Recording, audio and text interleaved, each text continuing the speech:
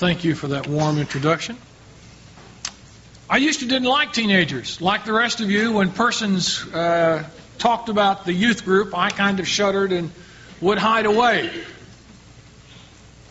One father said to me recently, my daughter's 13. I wished I could just go to sleep and wake up when she's 20. I think our difficulty with teenagers is partly because we have not resolved our own adolescent conflicts sometimes, and we're still uneasy about some of the things that we did. I know for certain that one reason I don't trust the guys who date my daughter is I remember when I was a teenager, and I remember what those other guys were saying and doing. Of course, I was never in that group myself.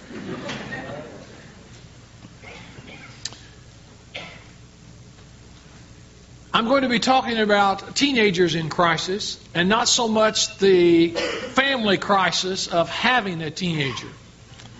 I think having a teenager can be as much of a blessing as it is a crisis, depending on our stance toward them. But teenagers do get in difficulty, and in increasing numbers. I spent one of my sabbatical study leaves traveling around to 14 or 15 different cities, interviewing teenagers and talking to them about their concerns.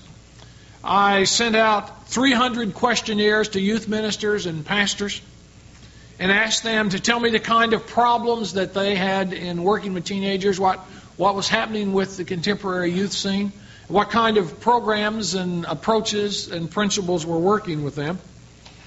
And as I pulled all of that together, I got a picture of teenagers that was radically different even than when I was a youth minister 20-some years ago. Adolescence has always been a tumultuous, tough transition between childhood and adulthood. You might want to think of the transition of a caterpillar into a butterfly. The caterpillar, however, goes into a chrysalis stage and weaves the cocoon and is covered during that transition. Unfortunately, teenagers make that transition right out in the open. They enter into adolescence on a skateboard and they exit in the family car if they're fortunate. And a lot happens in between. And it happens right out there in public. I'd like for us to not think of adolescents tonight as all one group. But I'd like for us to think of them as persons in transition between childhood and adulthood. Now, there is some difference between a 33-year-old and a 39-year-old adult. But not all that much. But look at the difference between a 13-year-old and a 19-year-old young adult. What a transition. It happens so fast. And it happens so individually. And it happens so publicly. No wonder they're in crises over and over again. Pre-adolescence is that period of transition when socially and maybe educationally and even family-wise, a child is moving into some rebellion, but they haven't hit puberty yet. 10, 11, 12, 13-year-olds might be pre-adolescent. They're adolescent in their behavior, just not quite physiologically. Most researchers would put the beginning of adolescence at the beginning of puberty, when the changes begin to happen. When the girls start talking to their mother about buying new articles of clothing, and the boys wear the mirror out looking for arm hairs. You know, they're just always, when will I, when will I, when will I? Early adolescence is a time of adjusting to one's new body. Surely you can remember what it was like to wake up one morning and suddenly to feel that you had been blasted by a zit machine, and all over your face were these marks you had never seen before. Surely you remember what it was like to feel that only your ears were growing, or your nose was growing, or some other part of your anatomy was not growing as you would want it to. Oh, the early adolescent turmoil. And they don't know who to talk with. They don't know where to turn. And they feel so embarrassed. And many of the crazy things that they do are merely attempts to hide the shame and embarrassment, to find answers to the questions of what am I going to do with my new body and how am I going to adjust to it. Middle adolescents, on the other hand, those 15, 16, maybe 17-year-olds, have pretty much gone through the major changes physiologically, and they are emotionally and mentally and socially finding out what they can do with that new body. They will try almost anything one time. They're likely to get in difficulty answering questions that they're afraid to ask their parents, and so they're going to look for their own answers. Or they get in difficulty experimenting with their new found freedom. Hopefully, older adolescents, 18, 19-year-olds, 20, 21, 25, 30, older adolescents, are in the process of refinement. They're in the process of settling the identity crisis and saying, I'm going to be this kind of person. They have two big decisions to make in life. One has to do with how they're going to deal with their needs for intimacy. Are they going to get married? And if so, what kind of person? And the second has to do how are they going to meet their needs for vocation and economics. How are they going to get involved in a job or in training? What are they going to do? And those are major decisions for them. Can you imagine in just that short period of 7 years between 13 and 19, moving from being worried about a pimple to having to make a decision about a life partner? From being concerned about maybe my ears are growing too much, to being concerned with how you're going to support yourself the rest of your life. We forget so easily, don't we? And these concerns aren't so important to the adults in their life sometimes. Well, as I talked to teenagers and as I accumulated the data from teachers and youth ministers and pastors, I became aware that growing up is itself a crisis. A crisis is a turning point that brings both danger and opportunity. And the turning point of adolescence is a crisis. And perhaps the developmental concerns need to be our first concerns. In caring for an adolescent in crisis, I would suggest that you first ask yourself, where is this adolescent developmentally, before you begin to ask the crisis questions. For example, how are they grieving the loss of their friend, or how are they dealing with the divorce of their parents? Find out what's going on with them developmentally. I think the developmental template needs to be the first one that we put on any teenager that we're with. And they'll tell us if we'll just listen a while. Ask them what's life like for them. But the developmental concerns that came back from the survey and from the teenagers primarily focused around self-acceptance and self-identity. Teenagers are really worried about what other people think about them. That's why they wear the clothes that they wear, so they can have people think this way about them. That's why they act the way they do around their parents and grandparents sometimes. That's why they make the decisions that they make. They are concerned in finding out what the environment says about who they are. What's my identity? What will I stand for? And that's a major concern for them. And you can minister to them by simply giving them some positive feedback and being a mirror. And giving them some limits and some confrontation and being a mirror. Maybe saying to them, I don't find that cute, or I find that particularly desirable about you. I like the fact that you ask these questions. I don't like the fact that you throw those temper tantrums, or whatever it is. Self-identity was a key concern for them. Another key concern for teenagers is finding appropriate friends. Adolescence is the time of moving away from parental dependence and into the world, and peers are the bridge into that.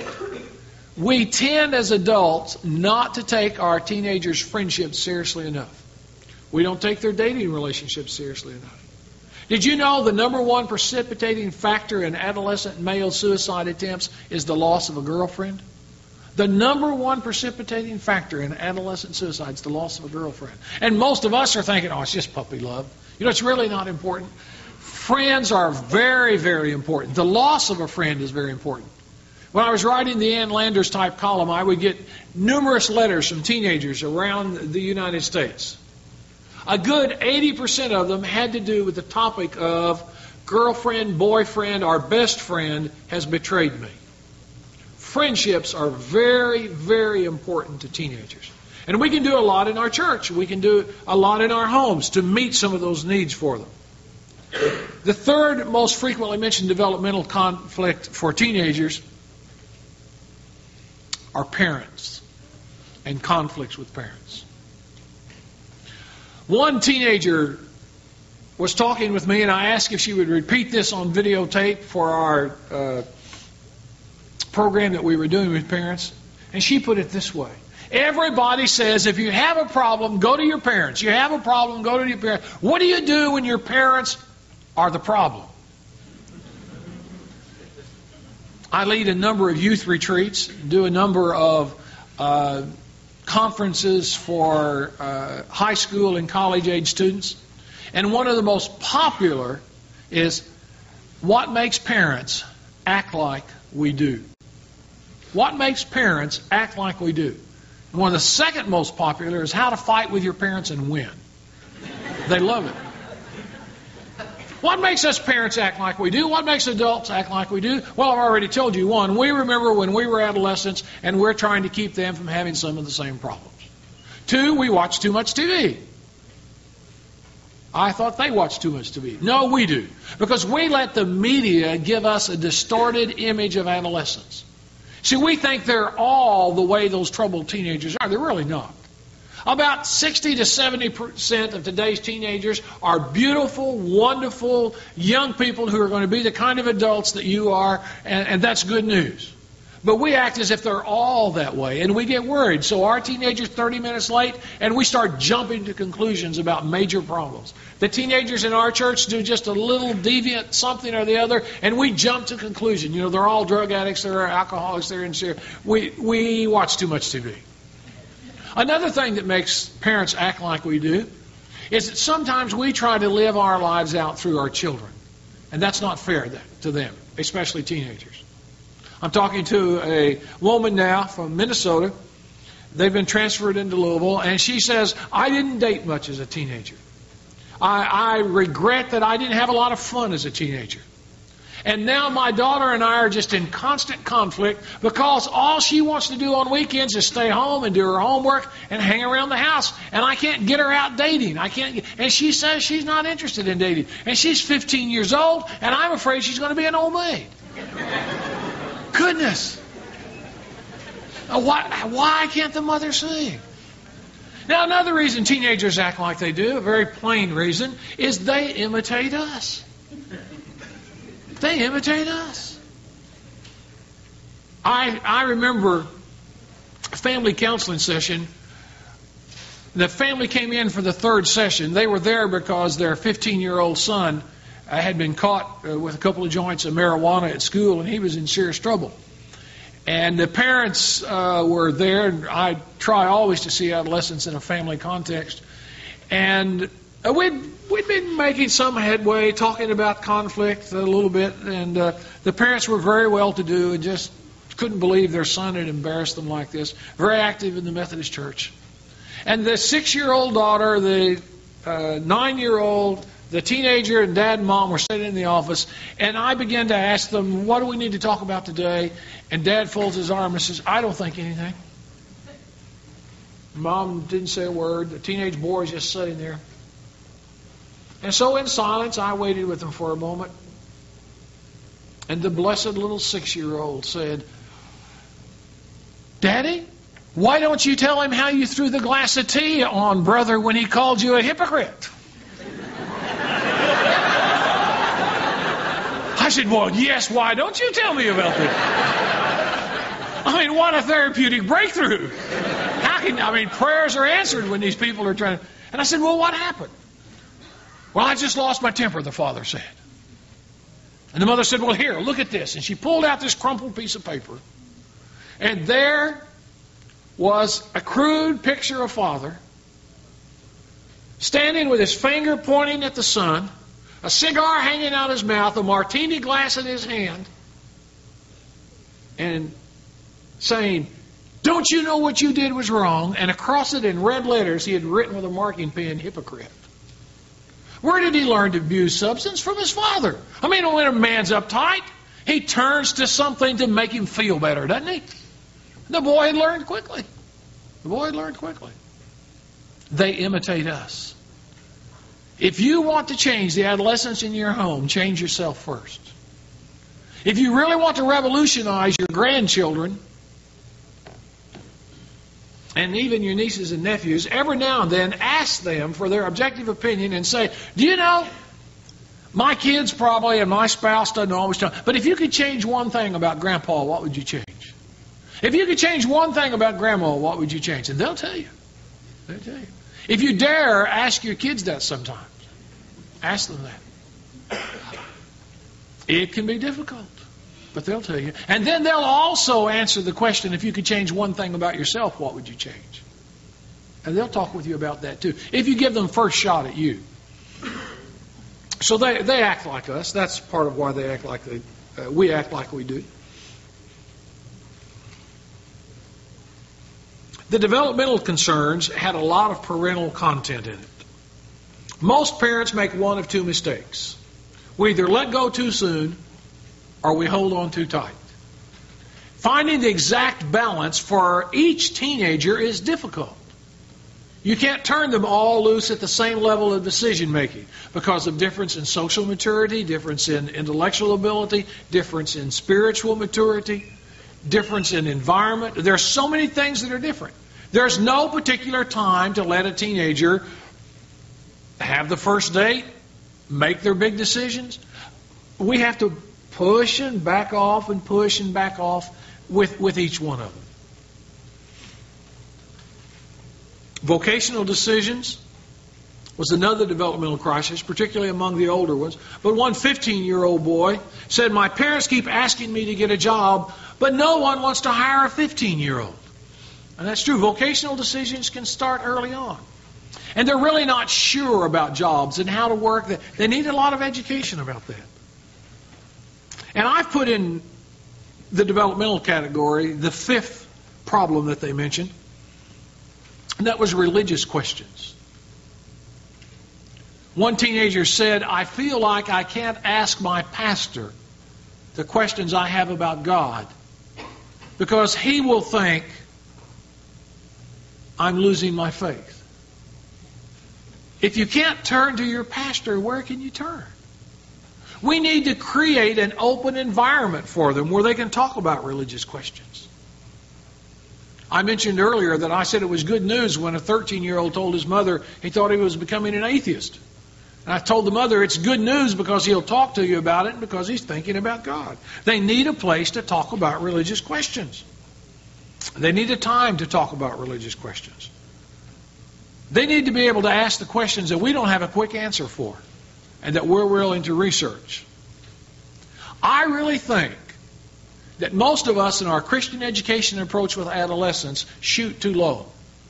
You probably ought to be offering middle and late adolescents the kind of courses you would take in your first semester at seminary about the Bible. Do you know why I say that? Because that's when they're taking first semester in college courses in chemistry and math and other subjects and literature. They are thinking at that level in other fields of their life, and they're thinking in that level about religion if given the opportunity to do so. We, for the most part, under demand a response for the adolescents in our churches. Mansell Pattison did some research on why teenagers joined cults. Why they were willing to go and stand in some airport all day long and beg money for some religious leader. Why they would give up all that they have. I mean, they want their freedom from their parents and they go enslave themselves. And do you know why these teenagers went? Because there were clear demands and because they were willing to talk with them about difficult subjects. While at most of our churches, the most demanding thing that we do is we ask them, please don't throw your trash on the ground after the wiener roast. We're missing the boat when we don't demand more intellectual integrity in our adolescent religious education. We need to push them. We need to push them. Now, other crises came from rebellion and acting out and from broken relationships. And they centered around the big issues. When I ask teenagers, what's the number one pressure that you face in the world every day? And I eliminated these developmental issues. What's the real pressure or problem area that you deal with? Can you guess what they said repeatedly? Anybody? Peer pressure. Peer pressure. That one comes up often. That was on their list. That wasn't it. Addictions comes up often. They said the number one problem just like that was sex. Lack of sex education, not knowing what's going on, sexual pressure, the men feeling that they were pressured. If I'm not trying to hit on a woman, she thinks I'm gay. If I'm trying to hit on a woman, she thinks something else is wrong with me. The women saying, I'm sick and tired of being treated like a sexual object. We don't know how to be friends without being sexual. There are teenagers that are out there involved in sexual acts with each other who can't even talk to each other. They can't even say the words with you. They're embarrassed, but they're doing it. And that's the society we've created because the media says if you're normal, that's what you're doing. If you're normal, that's where you are. And that is a pressure for them. Number one problem, they said, there was just never any question, were the sexual pressures that they feel. The sexual pressures that they. The second problem was addiction, alcohol, and drugs. An alarming number of Western adolescents are turning to experimentation with alcohol and drugs very, very early in their life. The third biggest problem that they face is loneliness and depression. Loneliness and depression. Not having friends and not having someone there. Now, you mentioned peer pressure. As I talked about these problems, I would probably say all of these are peer pressure issues. But when I talk to teenagers about peer pressure, they say, there's no peer pressure. I don't feel any peer pressure. When I was on the adolescent unit at the psychiatric hospital, we were talking with them about their involvements in addictions, and several of them were there because they were addicted. And I said to one young lady, Susan, how did you get hooked on hard drugs so early? Was it peer pressure? She said, no. I started smoking marijuana when I was 13. And I was just with some friends, and they were doing the hard stuff. And I said, hey, give me some. There was no peer pressure. Isn't that strange? When we say to teenagers peer pressure, they think of somebody running around them, try it with your finger. That's not the kind of peer pressure they experience. It's the subtle peer pressure.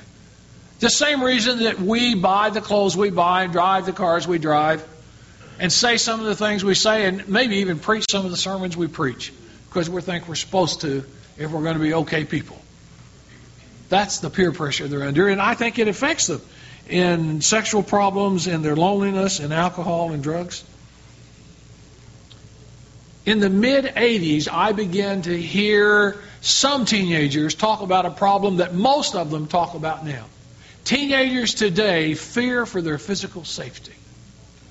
They fear for their physical safety. Probably more so than you all do as a group. They don't want to be shot. They don't want to be knifed. They don't want to be abused. They fear for their safety.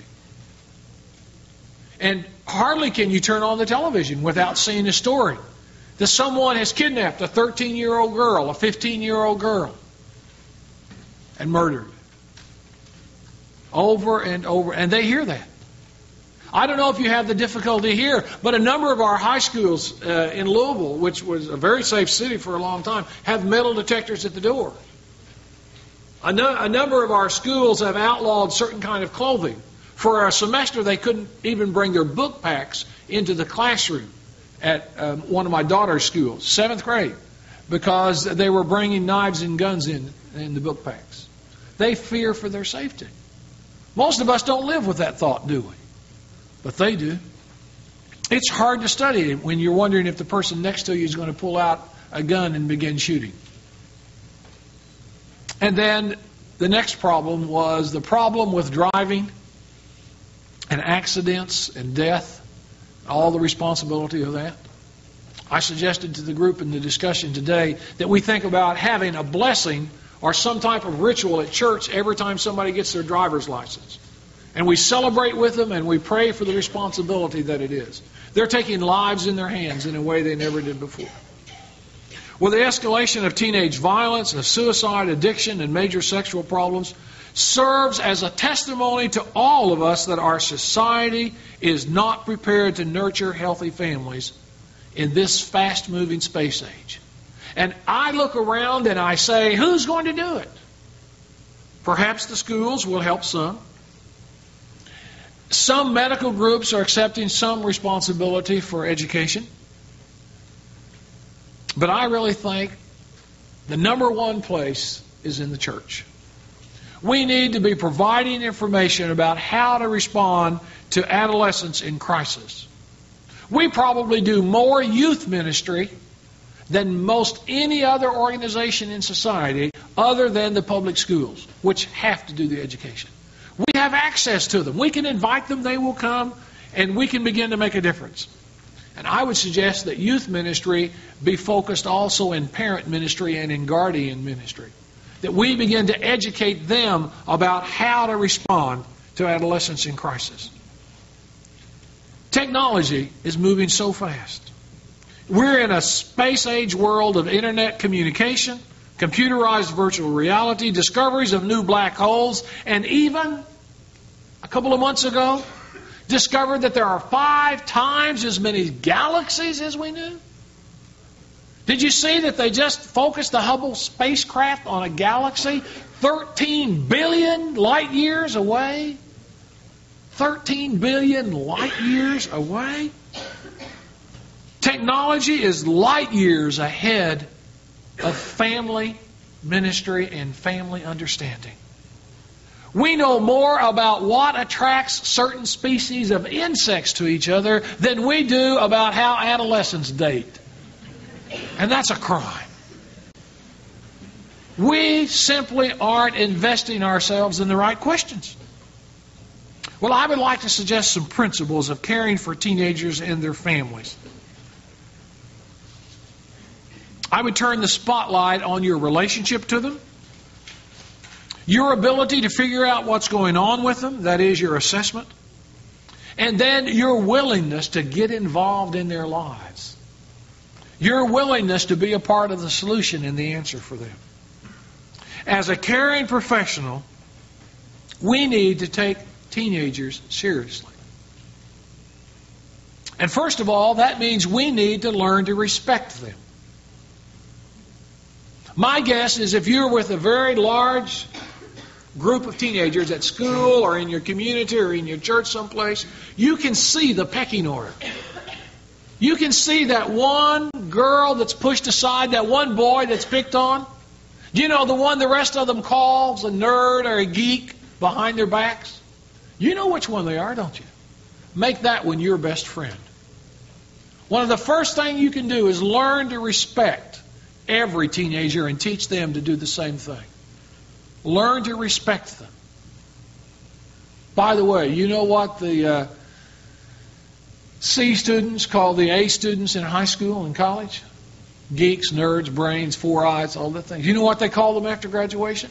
Boss.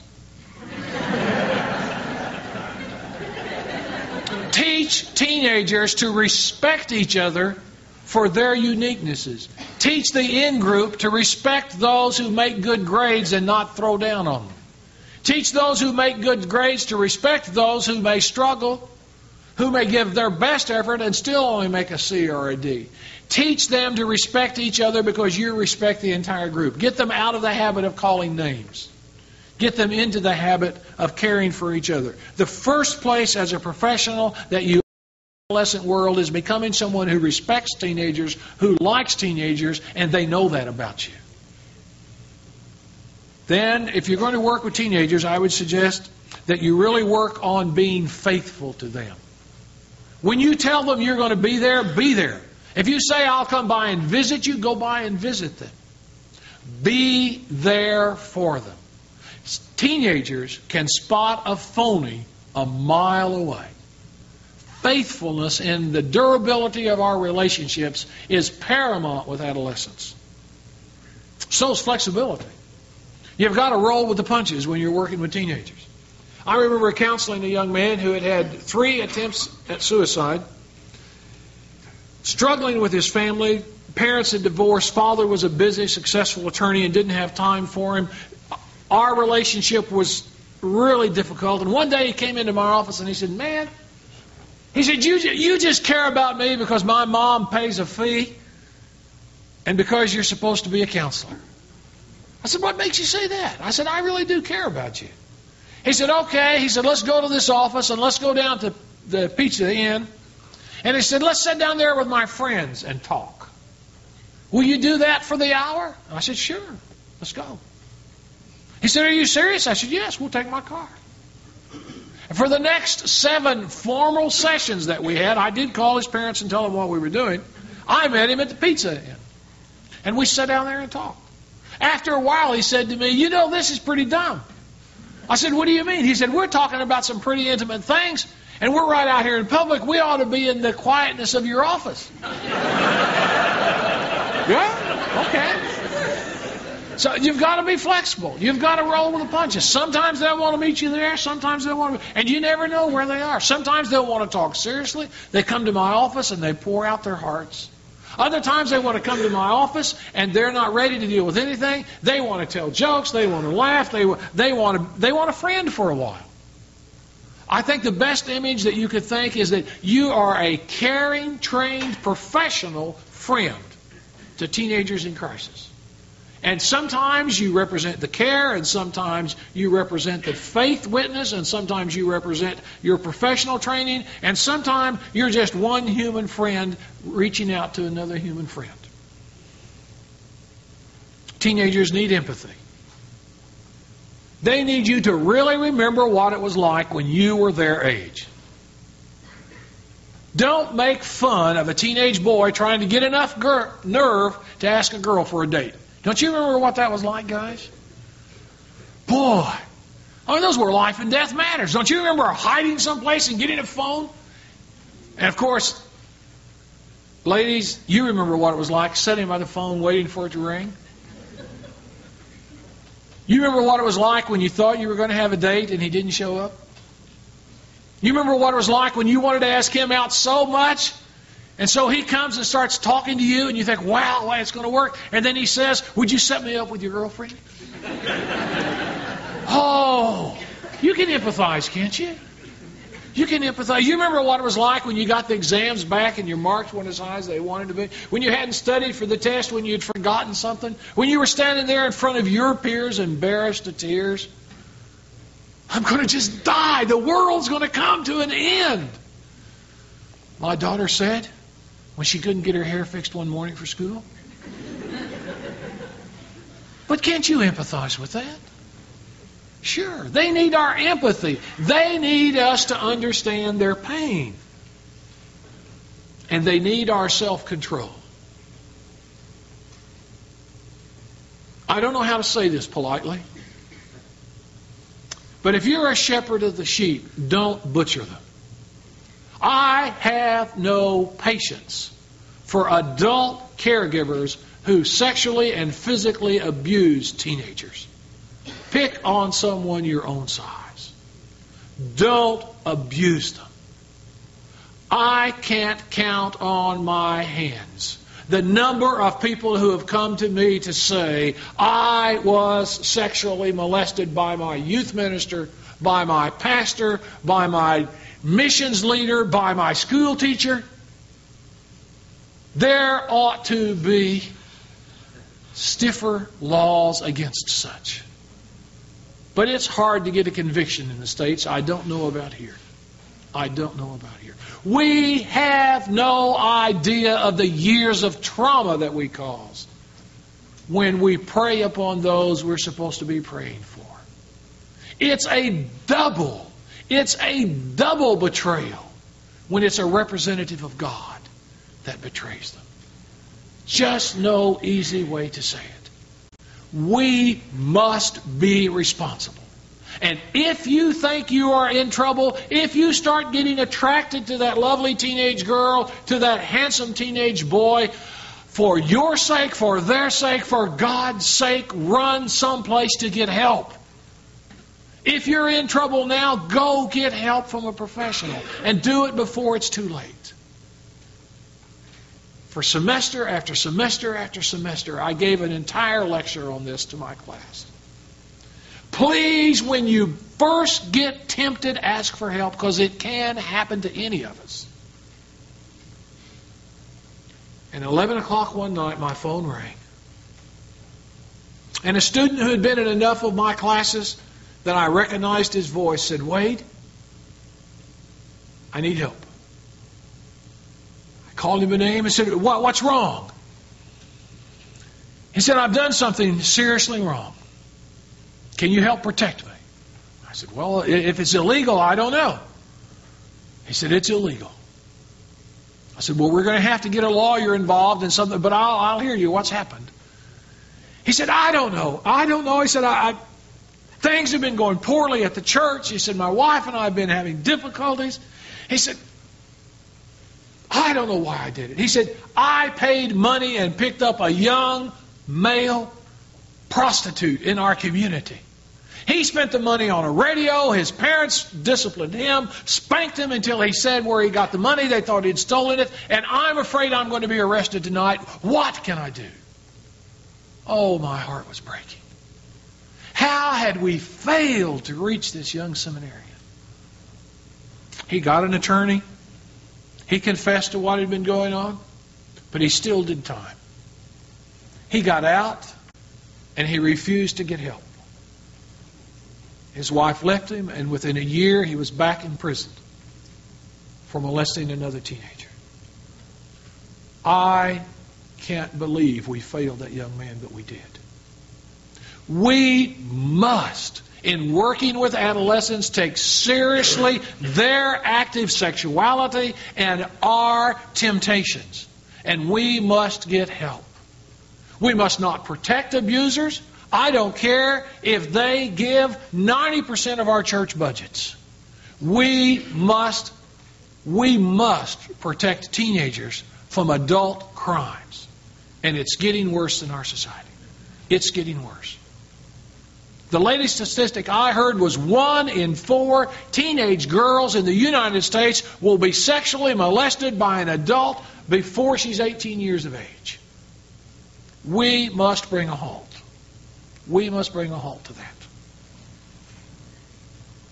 And then, another principle of caring for teenagers is we must maintain their confidentiality within limits. I tell them, I will, what you say here, I'll not tell. I might encourage you to tell, unless it's illegal.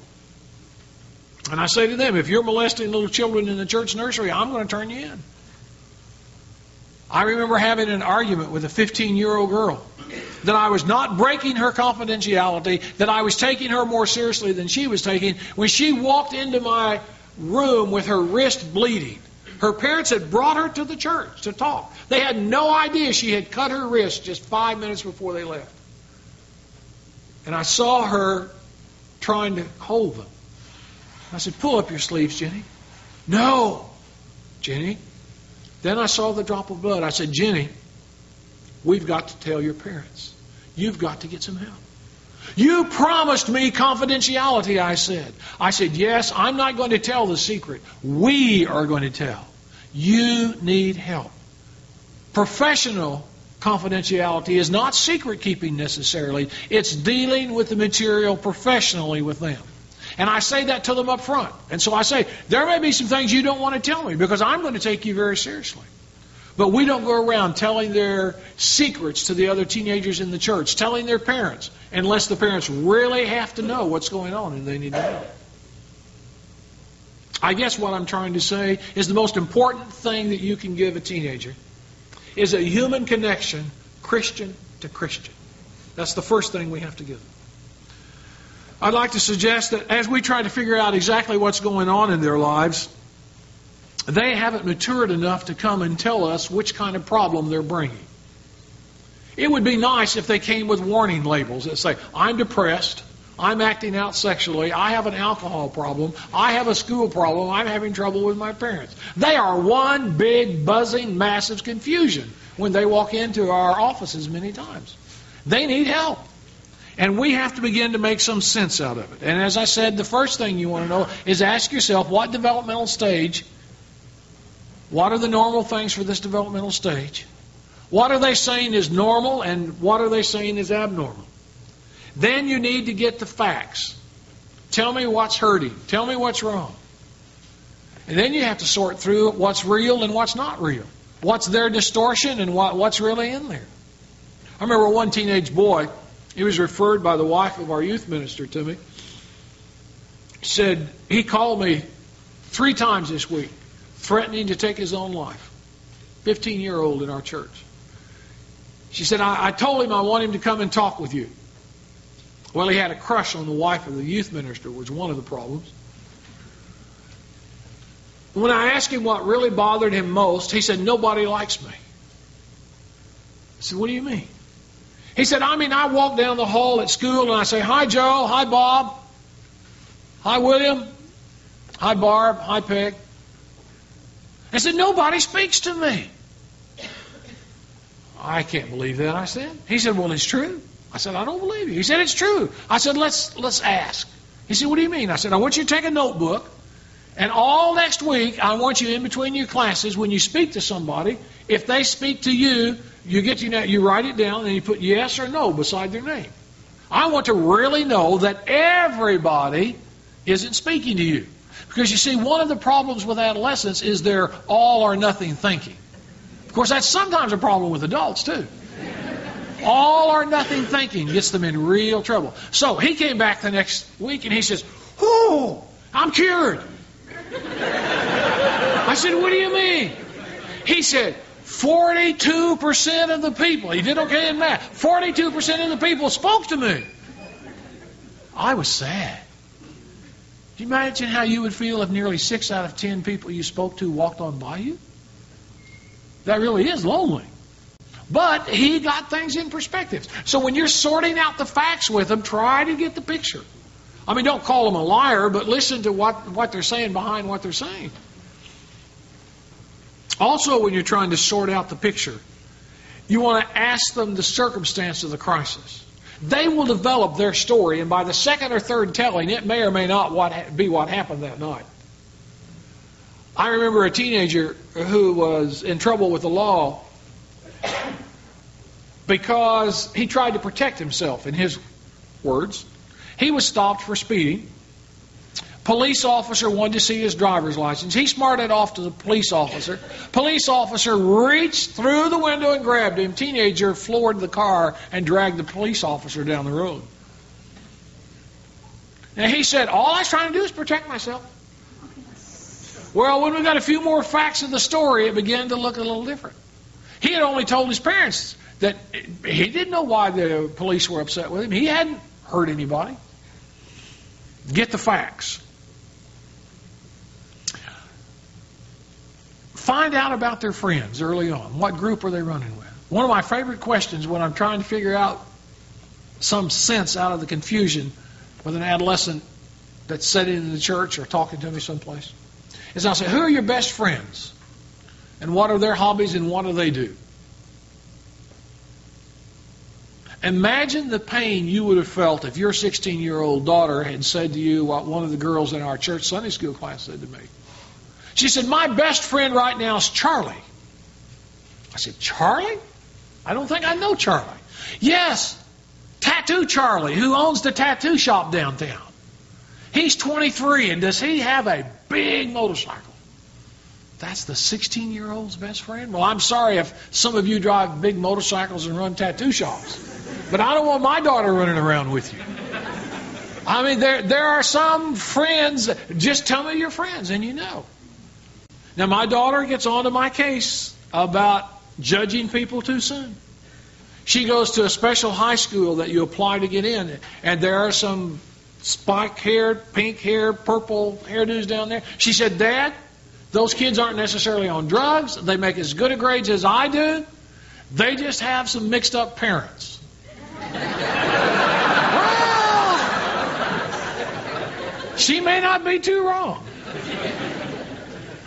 But you can tell something about the bird from the flock they fly with. So find out about their environment. I also find out early on about their faith resources.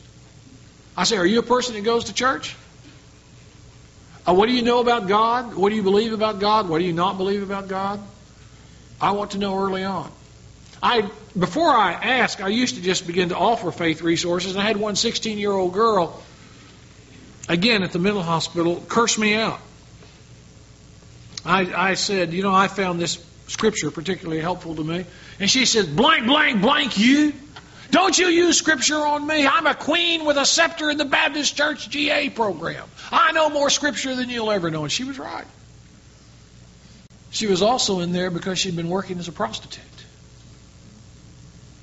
I said to her on a later visit, you may know more scripture than I do. But knowing it and living it's a different matter. And you're really having trouble living what you know, aren't you? She said, most of it wasn't true. I said, well, I disagree with you. Find out about their faith experience. Don't assume. Find out what they know. I mentioned this young boy in the workshop that I'm working with now. His 15-year-old brother committed suicide 3 weeks ago. He's 14 and he found the body. It's been very traumatic for him. He's in several difficult situations. I've been to court with him already. And he said two interesting things to me. One, the third time he came to my office, and my office is in the church, deliberately, he looked around and he said, I could break out of this church if you locked me up in here. I said, son, that's easy for most people to do. The difficult thing, the real question I want to know is, do you know how to break into this church? He said, do you lock it at nights? I said, no, that's not what I mean.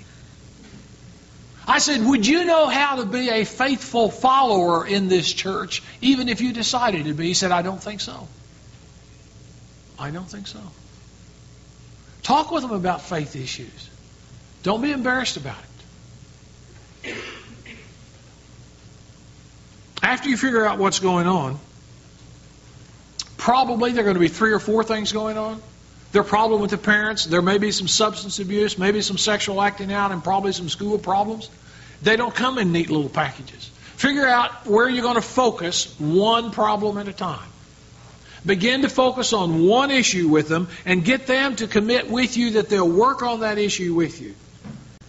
We need to be able to diagnose from many different angles. Walk around them and look at them developmentally, and look at them family-wise, and look at them faith-wise, and look at them from their peer point of view. See what's going on in their life. Don't leave a multidimensional diagnosis up to the social worker or up to the therapist or up to the physician that's working with them. You need to be a part of that too. You need to know what's going on. And you can't do it all alone. Work with those other professionals. Be a part of a treatment team. You can't do it alone. Have some counselors where you can refer them. Know the juvenile court authorities in your community. Work with the teachers in your community. Then you begin to be a part of an intervention team of teenagers in crisis. You, a representative of the faith. You've made some appropriate referrals, but it's time for you to talk with them. It's time for you to help them find faith as a resource in their life, to find forgiveness for the real guilt they feel, to find the truth for the imagined things they think they've done, and to begin a faith journey with these adolescents. You're the one that helps them find meaning in the midst of the stories. And probably we need to do that in consultation with other ministers and with other professionals. I really think that ministers should not be permitted to be in private practice. I don't think you should be able to pastor a church, pray with a young person, teach a Sunday school class without having to be responsible to other adults. Physicians can't. Attorneys really can't. Teachers have to be responsible to others. Why shouldn't ministers? We ought to have some type of supervision or some type of mutual accountability. I would suggest that you get together with other ministers every week for an hour or so and talk about the ministry you're doing and get honest feedback. Don't brag about how good you are. Talk about the problems you have and say, what would you do if you were in this situation? Now, I have committed myself about 15 years ago to such a weekly discipline, and it has revolutionized my ministry. When I got out of graduate school, for a while, I was just so full of myself. I was doing everything I could do, and I didn't want to get in any type of supervision. And Wayne Oates came to me and said, Wade, I know you've been certified as a supervisor, and I know you're a diplomate in AAPC, and it says there you don't have to be in supervision anymore. But where are you getting help? And I rather boastfully said, well, from the Lord. The Holy Spirit guides me. He said, I've been there. He said, but let me invite you someplace. He said, Walter and Edward and myself meet on Thursday mornings at 7 o'clock, and we present our cases in rotation, and we get feedback from each other. And if it wouldn't hurt your feelings too much, we would like to invite you to start meeting with us because we're concerned about your Lone Ranger attitude. What a gift. What a gift. Those men had written more books than I had. They had more degrees and more certifications than I had, and they were willing to go to supervision and consultation. Why shouldn't I? Why? It's been one of the greatest things that happened. I require it of every person, regardless of their level of certification, that works on the staff at our Christian Counseling Center. Go find yourself a peer group and be responsible to them. Seminary professors, get together with persons in your other disciplines and regularly talk about what you're struggling with in your discipline and get feedback. I think one reason we get in difficulty is because we fail to make ourselves accountable to each other. It's there in the Scriptures. The disciples were accountable to each other. Christ didn't go it alone. He got together a band of 12. And he cautioned them against ever going into private practice. There is no private practice ministry. We are all accountable ultimately to the church that ordains us. But we are accountable daily to each other. And that's especially true when you're working with teenagers. Especially when you're working with teenagers. We need to be under regular supervision and in regular consultation if we're going to be on the front lines. Can you imagine an army that would send each soldier out alone and not coordinate what they were doing? Why? Why would we let soldiers of Christ go out in such disarray? Ministering with families and teenagers, like ministering to others in crisis, means that we first begin by building hope. We survey the problem and the options with them, and we guide them toward a pathway of healing. And then we stay there for them. I would like to suggest a few ABC things we can do. Then I'll close. We need to build a contract for ministry. Once they know we care about them, then they can begin to believe that we expect to stay involved in helping them get there.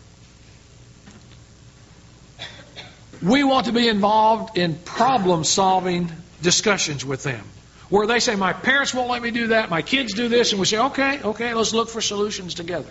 And we're there trying to help them find ways to bridge the gaps and find solutions.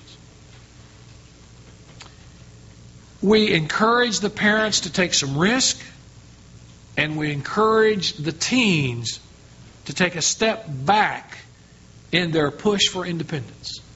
An image I use with the parents and the teenagers is if you pull at each other, you are going to break those apron strings. Why not take one step toward each other and untie them appropriately?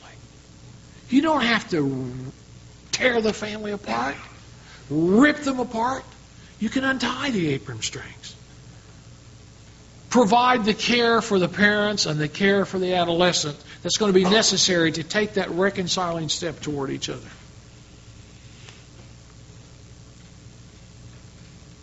Providing care means you're going to have a variety of ministries with them. You're going to have to respond in different ways.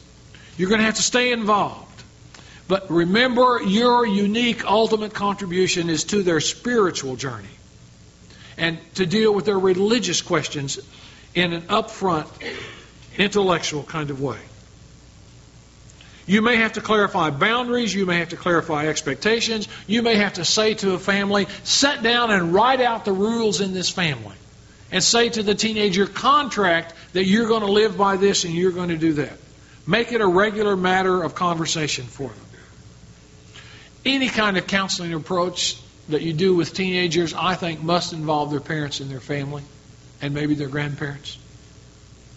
If you can't get the family involved, you're going to have to find some mentor or some caring adult to be there for them. And don't forget to pray with them. Don't forget to tell them good Bible stories and equip them. Avoid magic. Embrace the faith. Remain open to their doubts as an area for growth. All families are not drawn into a crisis during adolescence, but those that are deserve the best that the church has to offer. We nurture healthy families when we create a holding environment for teenagers to grow up naturally, and then when we become a sanctuary for adolescents who are striving toward adulthood but have stumbled along the pathway. Let's have a question time. Dr. Rowatt, what did you mean to talk about spiritual things in an intellectual way? Teenagers have just gone through what Piaget calls a period of formal operations. They no longer think in just black and white. They see the gray. They can do algebra, they can do geometry, they can do calculus. You know, a couple of 18-year-olds are in some garage right now inventing a new way to do computers.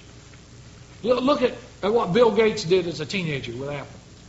Their minds are up there, and when we're talking to them about faith, they're not going to listen to us in a way that doesn't take their question seriously. I guess the analogy